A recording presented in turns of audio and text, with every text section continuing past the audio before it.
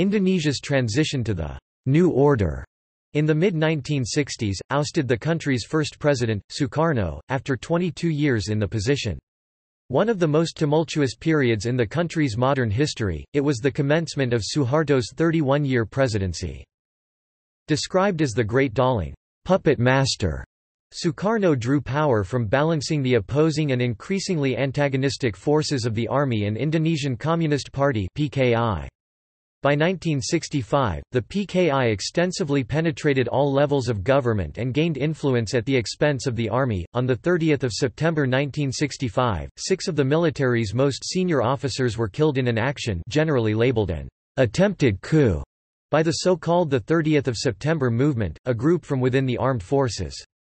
Within a few hours, Major General Suharto mobilized forces under his command and took control of Jakarta. Anti-communists, initially following the army's lead, went on a violent purge of communists throughout the country, killing an estimated 500,000 people and destroying the PKI, which was officially blamed for the crisis. The politically weakened Sukarno was forced to transfer key political and military powers to General Suharto, who had become head of the armed forces.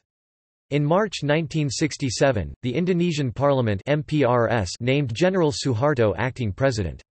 He was formally appointed president 1 year later.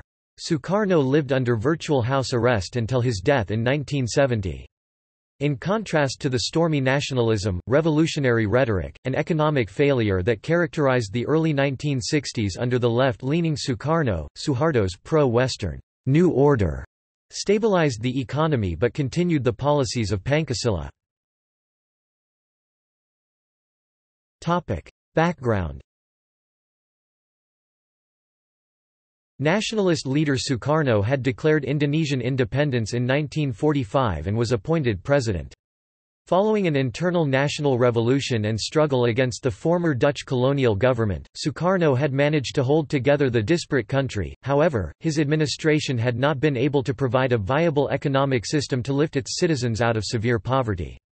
He stressed socialist policies domestically and an avidly anti-imperialist international policy, underpinned by an authoritarian style of rule dependent upon his charismatic personality.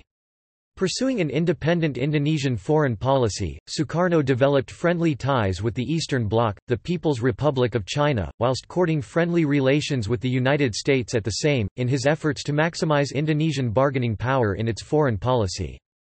Sukarno was also a pioneering figure in developing the non-aligned movement, playing a lead role in hosting the Bandung Conference in 1955. In Indonesia's domestic politics, Sukarno also carefully balanced Indonesia's various political parties, including the PKI. From the late 1950s, political conflict and economic deterioration worsened. By the mid-1960s, the cash-strapped government had to scrap critical public sector subsidies. Estimates put annual inflation at 500 to 1,000%, export revenues were shrinking, infrastructure crumbling, and factories were operating at minimal capacity with negligible investment. Severe poverty and hunger were widespread, and Sukarno led his country in a military confrontation with Malaysia whilst stepping up revolutionary and anti-Western rhetoric, described as the Great Daling puppet master. President Sukarno's position came to depend on balancing the opposing and increasingly hostile forces of the army and the PKI. His anti-imperial ideology saw Indonesia increasingly dependent on the Soviet Union and China. By 1965, at the height of the Cold War, the PKI penetrated all levels of government extensively. With the support of Sukarno and the Air Force, the party gained increasing influence at the expense of the army, thus ensuring the army's enmity. By late 1965, the army was divided between a left-wing faction allied with the PKI, and a right-wing faction that was being courted by the United States. Military split. These same policies, however, won Sukarno few friends and many enemies in the Western world. These especially included the United States and United Kingdom, whose investors were increasingly angered by Sukarno's nationalization of mineral, agricultural, and energy assets. In need of Indonesian allies in its Cold War against the Soviet Union, the United States cultivated a number of ties with officers of the military through exchanges and arms deals. This fostered a split in the military's ranks, with the United States and others backing a right-wing faction against a left-wing faction overlapping with the PKI.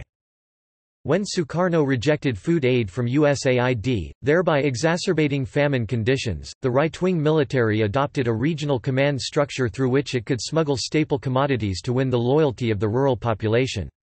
In an attempt to curtail the right-wing military's increasing power, the PKI and the left-wing military formed a number of peasant and other mass organizations. Indonesia–Malaysia confrontation.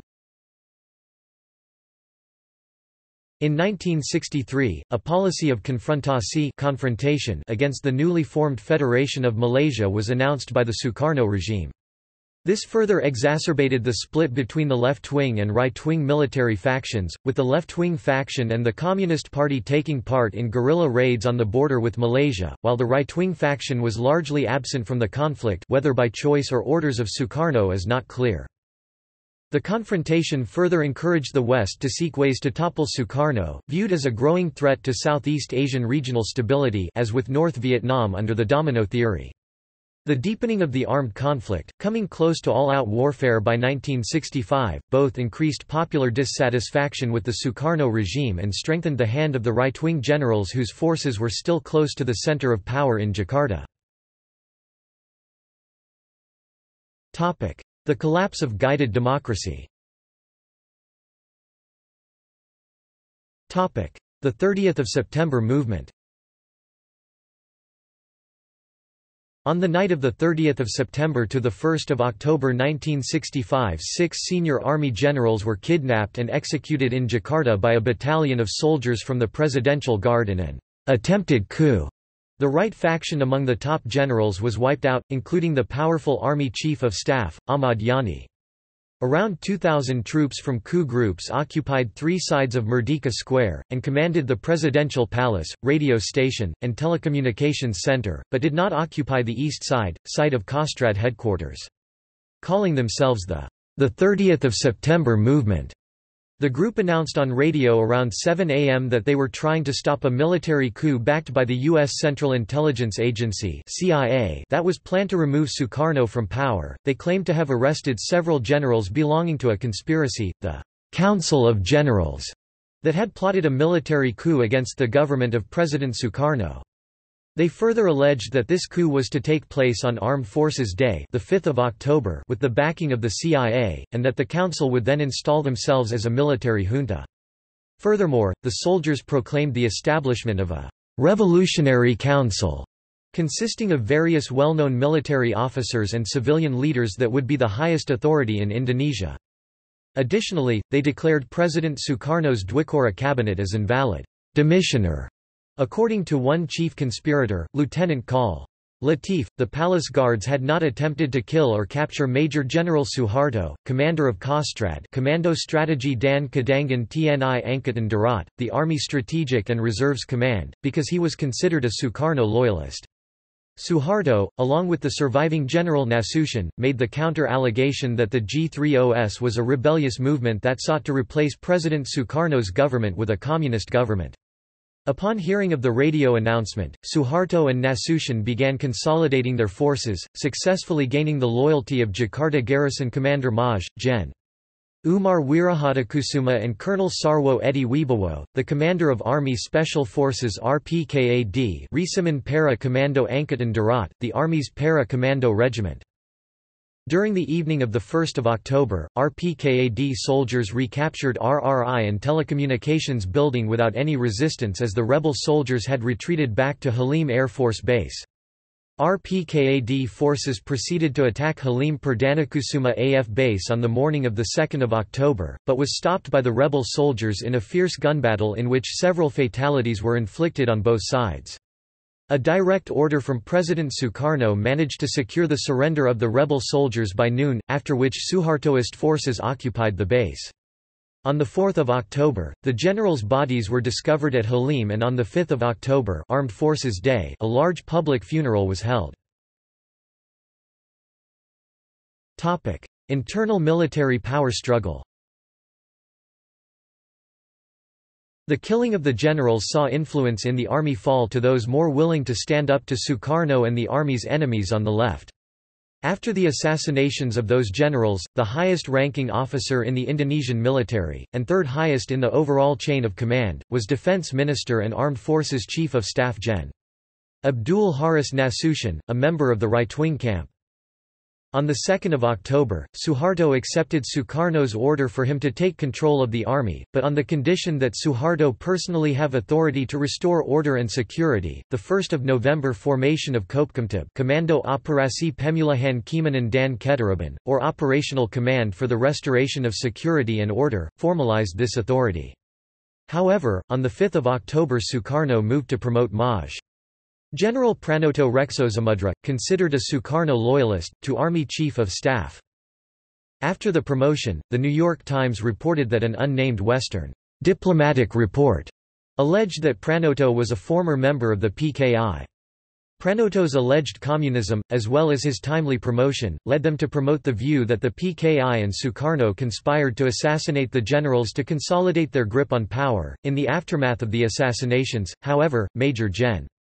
Suharto and his KOSTRAD Army Strategic Reserves units were closest to Jakarta. By default, Suharto became the field general in charge of prosecution of the G30S. Later, at the insistence of Gen. Abdul Haris Nasution, Pranoto was removed and Suharto was promoted to Army Chief of Staff on 14 October 1965. Anti-communist purge. In early October, a military propaganda campaign began to sweep the country, successfully convincing both Indonesian and international audiences that it was a communist coup, and that the murders were cowardly atrocities against Indonesian heroes. The 30th of September movement was called Gestapu from Gerakan September 30, the 30th of September movement. The army, acting on orders by Suharto and supervised by Nasution, began a campaign of agitation and incitement to violence among Indonesian civilians aimed at the communist community and toward President Sukarno himself. The PKI's denials of involvement had little effect. The regime was quickly destabilized, with the army the only force left to maintain order. At the funeral of Nasution's daughter Irma, Navy Commander Admiral Edi Martadinata gave Muslim leaders the signal to attack communists. On 8 October, the PKI head office was ransacked and burned to the ground while firefighters stood by idly. They then marched demanding the dissolution of the Communist Party. The homes of senior party figures, including PKI chairman DN Adat, MH Lukman and Nyoto were also torched. The army-led campaign to purge Indonesian society, government and armed forces of the Communist Party and other leftist organizations. Leading PKI members were immediately arrested, some summarily executed. On 18 October, a declaration was read over the army-controlled radio stations, banning the PKI. The ban included the party itself, and its youth and women's wings, peasant associations, intellectual and student groups, and the SOBSI Union. At the time, it was not clear whether this ban applied only to Jakarta, by then controlled by the army, or the whole Republic of Indonesia. However, the ban was soon used as a pretext for the Indonesian army to go throughout the country carrying out extrajudicial punishments, including mass arrest and summary executions, against suspected leftists and Sukarno loyalists. As the violence spread, Sukarno issued orders to try to stop it, but he was ignored. He also refused to blame the PKI for the coup, let alone ban it as the army demanded. However, although Suharto and Nasution were increasingly suspicious about Sukarno's role in the affair, the army was reluctant to confront the president directly because of his still widespread popularity. Beginning in later October 1965, and feeding off pent-up communal hatreds, the Indonesian army and its civilian allies, especially Muslim vigilante groups, began to kill actual and suspected members and associates of the PKI. The U.S. government covertly supported the massacres, providing extensive lists of suspected communists to be targeted. The killings started in the capital Jakarta, spread to Central and East Java, and later Bali. Although killings occurred across Indonesia, the worst were in PKI strongholds of Central Java, East Java, Bali, and northern Sumatra. The massacres reached their peak over the remainder of the year before subsiding in the early months of 1966. The estimates of the death toll of the violence range from over 100,000 to 3 million, but most scholars accept a figure of around 500,000. Many others were also imprisoned, and for the next 10 years people were still being imprisoned as suspects. It is thought that as many as 1.5 meters were imprisoned at one stage or another. As a result of the purge, one of Sukarno's three pillars of support, the PKI, had been effectively eliminated by the other two, the military and political Islam. Demonstrations. In October 1965, students in Jakarta formed KAMI Kesatuan AKSI Mahasiswa Indonesia, Indonesian Students' Action Front, which called for the banning of the PKI. It was soon joined by a host of similar organizations made up of high school students, workers, artists and laborers and the like. Other targets for the demonstrators were rising prices and government inefficiency. They also demonstrated against Subandrio, the foreign minister and head of the BPI intelligence agency and the number 2 man in the government. On 10 January 1966, demonstrators, including KAMI, demonstrated in front of the Provisional Legislature and announced what became known as the Three Demands of the People: dissolution of the PKI, the expulsion from the cabinet of G30s, PKI elements, lower prices and economic improvements. In February 1966, as anti-communist demonstrations continued, Sukarno tried to placate Suharto by promoting him. On 21 February, he tried to regain the initiative by announcing a new cabinet, which included former Air Force Chief Omar Dhani, who had issued a statement on 1 October 1965 initially supporting the coup. More provocatively still, Sukarno fired General Nasution from his cabinet post. The new cabinet immediately became known as the Gestapu Cabinet, after the acronym coined by the military for the 30th of September movement. 2 days after the announcement, a huge crowd attempted to storm the presidential palace. The next day, while the new cabinet was being inaugurated, soldiers from the Presidential Guard opened fire on a crowd in front of the palace, killing student protester Arif Rachman Hakim, who was turned into a martyr and given a hero's funeral the following day. On 8 March 1966, students managed to ransack the foreign ministry, and held it for 5 hours. They daubed slogans, one accusing Subandrio of murdering the generals, and drew graffiti showing Subandrio as a Pekingese dog, a reference to his perceived closeness to Communist China, or hanging from gallows. Sukarno then planned a 3-day series of meetings to restore his authority. The first, on 10 March, involved the leaders of political parties. He managed to persuade them to sign a declaration warning against the undermining of presidential authority by student demonstrations. The second stage was a cabinet meeting planned for the 11th of March. However, as this meeting was underway, word reached Sukarno that unidentified troops were surrounding the palace.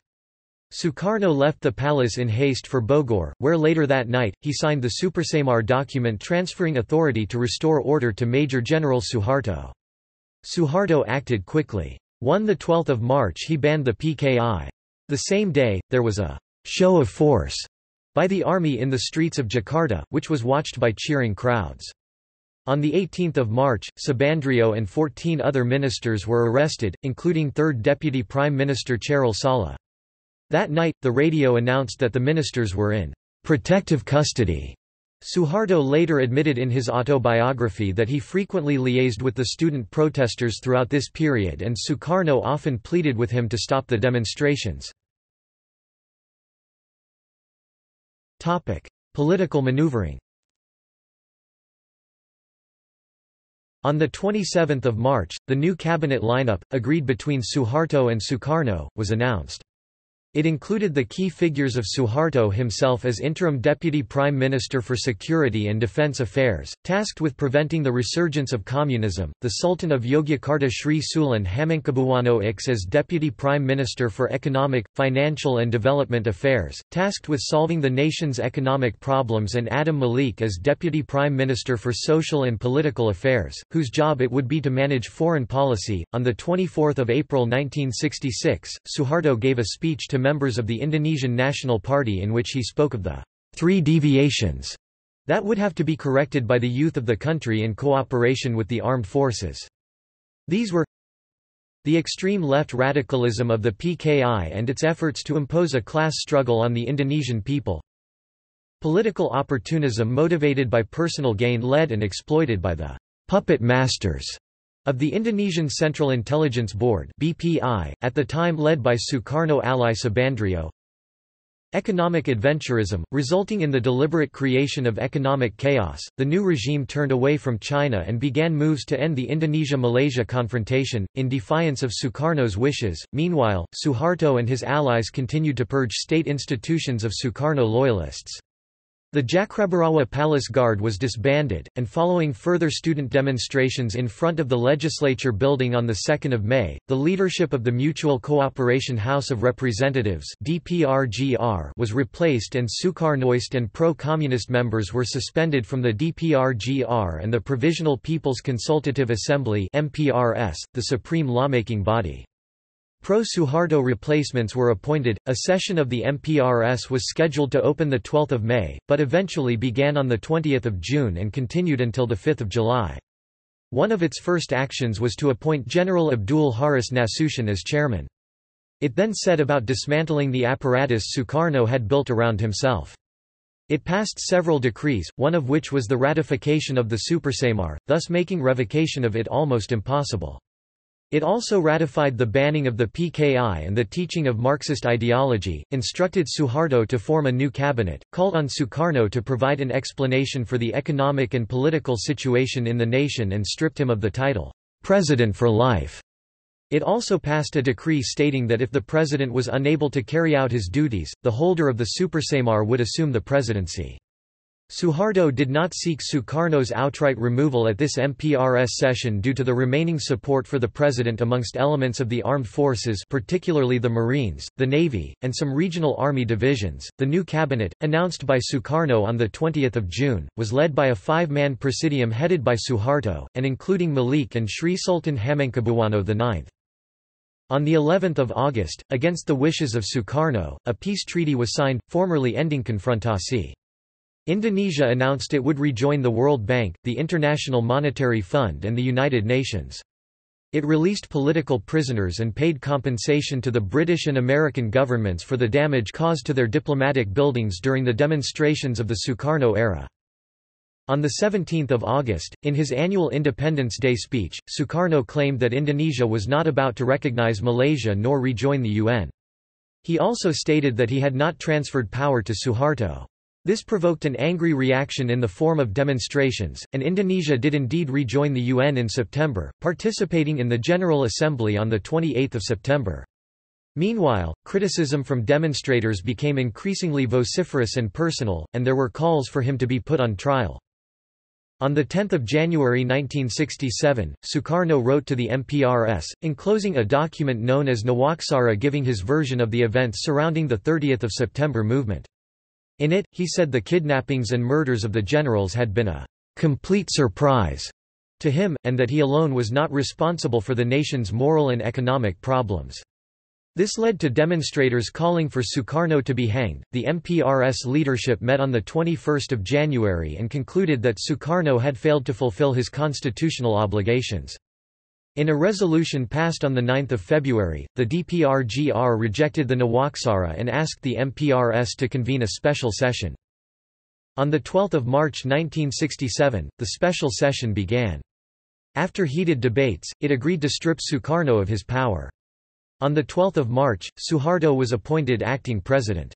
Sukarno went into de facto house arrest in Bogor. A year later, on 27 March 1968, another session of the MPRS appointed Suharto the second president of Indonesia. General Nasution was believed to have launched his own bid for power on 16 December 1965, when he won appointment to the Supreme Operations Command, and gained a grip over the traditionally civilian-held portion of the military hierarchy. It was reported that Nasution would have preferred forming a military junta to replace Sukarno. New York Times, 16 December 1965. Consequences. Anti-Chinese laws. While resentment toward Chinese Indonesians by indigenous Indonesians descended peoples of the archipelago dated back to the Dutch East Indies era, the New Order instigated anti-Chinese legislation following the quashing of the Communists. Stereotypes of the Chinese as disproportionately affluent and greedy were common throughout the time, both in Indonesia as well as Malaysia, but with the anti-communist hysteria, the association of the Chinese Indonesians with the People's Republic of China caused them to also be viewed as a communist fifth column. Indonesia's hitherto friendly diplomatic relations with mainland China were severed, and the Chinese embassy in Jakarta burnt down by a mob. New legislation included the banning of Chinese-language signs on shops and other buildings, and the closure of Chinese-language schools, adoption of Indonesian-sounding names, and limits on Buddhist temple construction. A new political system. The liquidation and banning of the Communist Party and related organizations eliminated one of the largest political parties in Indonesia. It was also among the largest communist parties in the Comintern, at an estimated 3 million members. Along with the subsequent efforts by Suharto to wrest power from Sukarno by purging loyalists from the parliament, civilian government in Indonesia was effectively put to an end by the coup countermeasures. Strident anti-communism remained a hallmark of the 31-year regime. The new regime that emerged from the upheavals of the 1960s was dedicated to maintaining political order, promoting economic development, and excluding mass participation from the political process.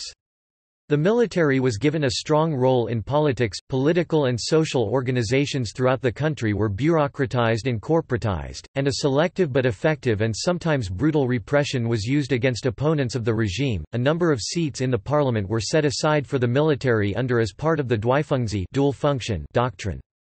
Under the system, the military took roles as administrators in all levels of government. The political parties not banned outright were consolidated into a single party, the Party of the Functional Groups Indonesian, Partai Golongan Karya, more commonly known as Golkar. Though Suharto would allow for the formation of two non-Golkar parties, these were kept weak during his regime. Rise of Islamism. The purging of two secularist parties, the Nationalists and the Communists, had a notable side effect of giving greater space for the development of Islamism in Indonesia. This included liberal, conservative, and extremist groups practicing Islam in Indonesia. Improved ties with the West. The change in regime brought a shift in policy that allowed USAID and other relief agencies to operate within the country. Suharto would open Indonesia's economy by divesting state-owned companies, and Western nations in particular were encouraged to invest and take control of many of the mining and construction interests in Indonesia. The result was stabilization of the economy and the alleviation of absolute poverty and famine conditions that had resulted from shortfalls in the rice supply and Sukarno's reluctance to take Western aid. As a result of his elimination of the Communists, Suharto would come to be seen as a pro-Western and anti-communist.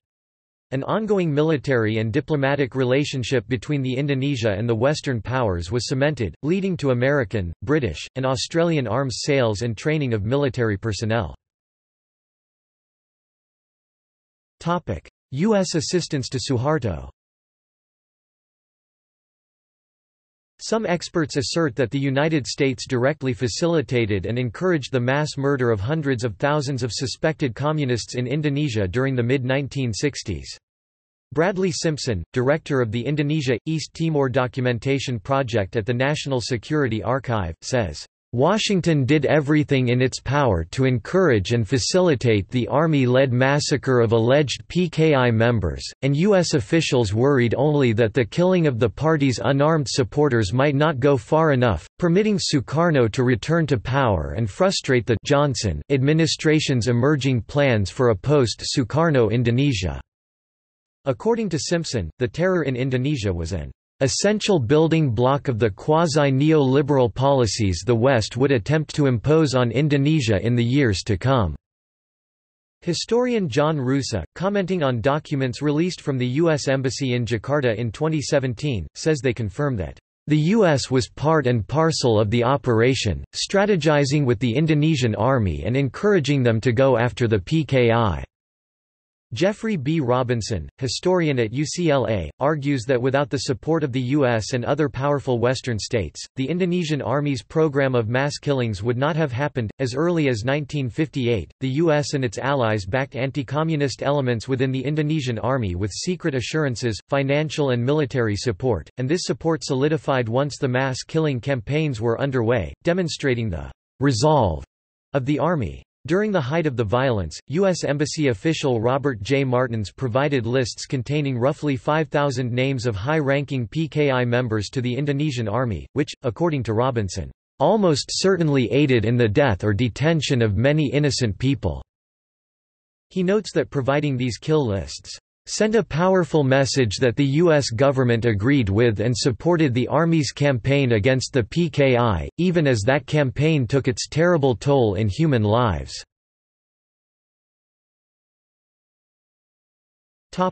References. This period is depicted in the 1982 film The Year of Living Dangerously. Bibliography. Army in Jakarta imposes a ban on communists. The New York Times. 19 October 1965. E. Aspinall, H. Faith, and G. Van Klinken eds. 1999. The Last Days of President Suharto. Clayton, Victoria, Australia, Monash Asia Institute.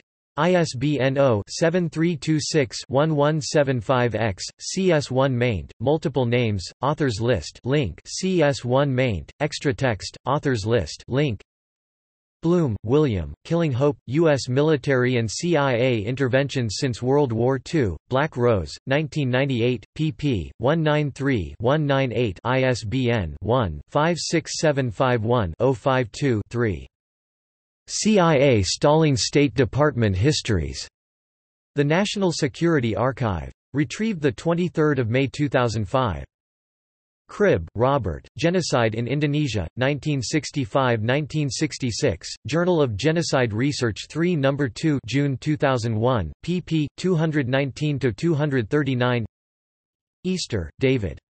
Keep the Indonesian Pot Boiling, Western Covert Intervention in Indonesia, October 1965 to March 1966, Cold War History, Volume 5 No. 1, February 2005.